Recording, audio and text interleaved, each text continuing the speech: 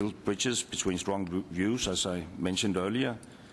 And not least, we have seen it as our responsibility in order to forge a deal and also to put the most difficult and sensitive issues on the table, questions that have been very divisive.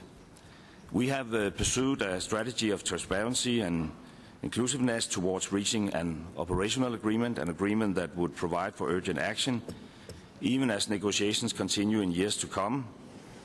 I remain deeply convinced that this is what the world expects and what science demands, and I appeal to maintain this vision during these last hours, days. This is the approach we have pursued with increasing intensity the last 2 years, and not least over the last 2 days.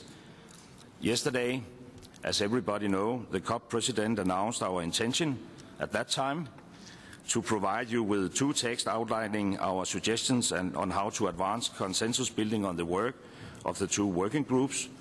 This, however, proved not to be possible. The conference is now at a critical juncture, and we have now agreed on how to proceed. And now we rely on the willingness of all parties to take that extra step that would enable us to make the deal that is expected of us. Not only among thousands of delegates present in the Bella Center, but also hundreds of thousands of citizens throughout the world that have voiced their concerns with increasing strength in the past weeks. You have all made huge efforts.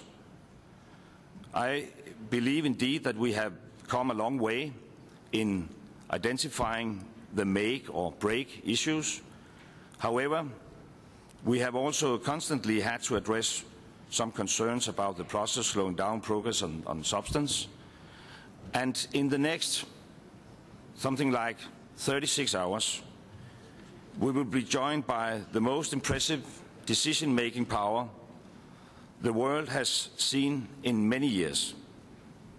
Heads of state and government will be able and eager to provide impetus, and I strongly believe that we owe it to ourselves and to all of our constituencies back home to make this conference the turning point that the climate change calls for. And by these few remarks, I will wish all of us the very best.